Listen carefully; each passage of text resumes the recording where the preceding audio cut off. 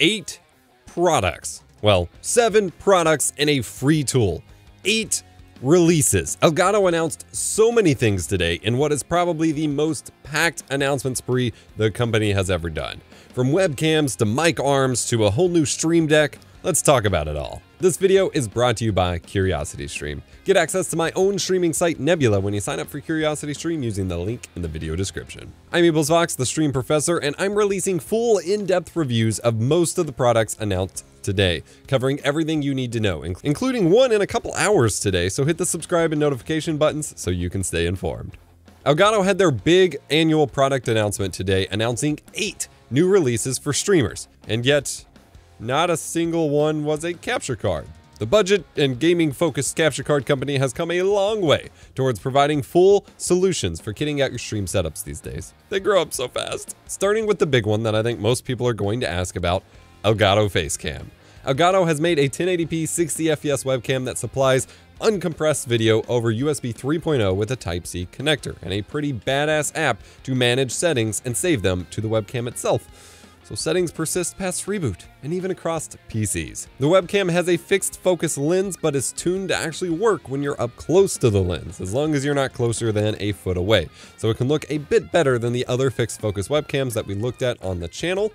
They won't share which sensor they're using, just that it's a Sony Starvis sensor, a CMOS sensor from them of some sort, but it seems to be similar to what you'd find in other webcams like the Razer Kiyo Pro, for example. I've snuck some Facecam usage in videos and streams already, and I have a full in-depth review on the Facecam already ready to rock, and we'll be releasing in a couple hours, so stay tuned for that. Next up is probably an unexpected release, but one that I am beyond stoked for, Wave XLR. This takes the killer features of Elgato's Wave 1 and Wave 3 microphones, the virtual audio cable Wave Link software, and the 20 dB safety track clip guard feature, and crams them into a very high-quality interface. The interface can provide a full 48-volt phantom power for condenser mics and has plenty of gain for dynamic mics too. I'm using it right now. Wave XLR provides up to 75 decibels of total gain, 52 dB of that being analog gain and 23 dB being digital. This is plenty for gain-hungry mics like the Shure SM7B or Electro Voice RE20, with me getting a signal hot enough for the RE20 around 40 decibels. Plus, you have the 20 dB of headroom to not peak, clip, or distort with their clip guard feature as well. Wave XLR is one of 2 products today that feature swappable faceplates with the ability to customize your own or order custom ones. No word for pricing on those yet, however. I still have some quirks with Wave Link, and I find the physical I/O on board to be embarrassingly limited, but it's a pretty neat release. Full review of the Elgato Wave XLR will release on Saturday, July 17th, with early access already available on my own streaming platform, along with reviews of all of these new products. My videos are higher quality there, ad-free, and often extended from the YouTube versions. The site is called Nebula, and we've partnered with CuriosityStream. Nebula features YouTube's top education creators such as MKBHD, Low Spec Gamer, and Renee Ritchie. CuriosityStream saw what we were doing for educational content and wanted to form an educational power team. We've worked out a deal where if you sign up with the link below, you not only get access to CuriosityStream and their library of thousands of educational and documentary content, but you get access to Nebula for free for the entire duration of your subscription to CuriosityStream. For a limited time, CuriosityStream is offering 26% off their annual plan, making it less than $15 per year for both CuriosityStream and Nebula. While you're there, check out Superintelligence Beyond Human, a documentary posing questions about how AI might be able to help us, why we might fear it, and to what extent its cleverness is actually useful. Head to curiositystream.com/epos for the best deal in streaming and get access to both sites for under $15 per year. It's crazy, just do it. Next up, we have a pair of microphone arms, the Wave Mic Arm and Mic Arm LP. These are pretty beefy and capable mic arms with integrated cable channels. The normal Wave mic arm is designed to be extra tall to go over your monitors if you want. The normal vertical reach is 29.5 inches with an included riser arm getting you another 5.9 inches in height.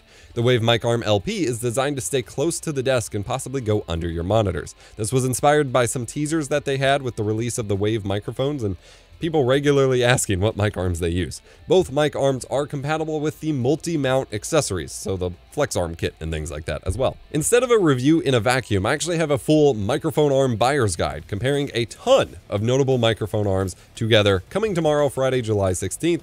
Again, should already be up on Nebula. In fact, I'm editing that right now. As much as the Elgato Stream Deck is one of my favorite product releases related to streaming ever, the Stream Deck Mark II falls under the less interesting category of announcements today. This is mainly because it's just a quality of life refresh rather than a whole radical new product. There are important differences here though, with a new, more rugged stand locked to a fixed angle and a detachable USB-C cable. At long last, of all the Stream Decks Elgato have released, the OG always had the worst cable management. Detachable USB-C makes this much easier to use, and you can bring your own cable if you desire for, better lengths or shorter lengths. This is also the second product to offer a detachable faceplate for you to customize. I'm gonna make some really sick ones for my studio here, though I was unable to get them completed, prior to these videos coming out. There will be a growing range of epic designs to choose a faceplate from, according to Elgato, or you can paint your own, of course. Combine that with custom icons, GIF icons, new screensavers, and you've basically got a full control over how the Stream Deck looks now. Now they just need to release a translucent case design.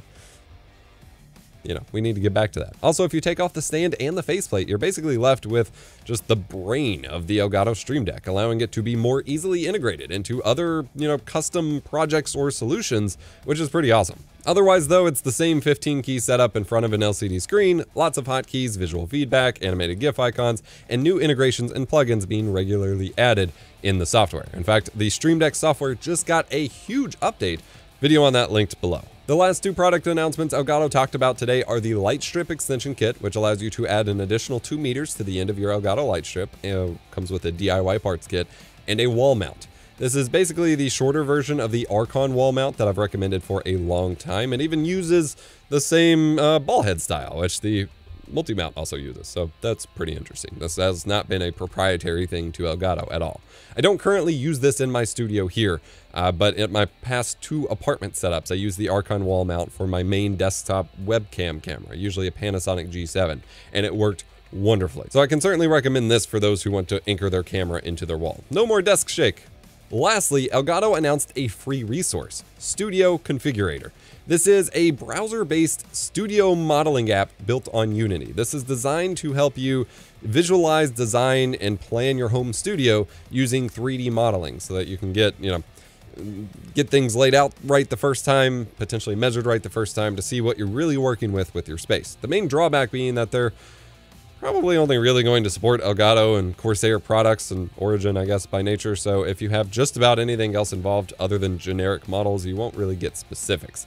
I think they might be leaving potential on the table though, as I could see this being used to generate an awesome streaming setup backdrop for those who use green screens as well. Woo! This was a lot of announcements. I love times like these where we get a ton of stuff being thrown into the streaming space.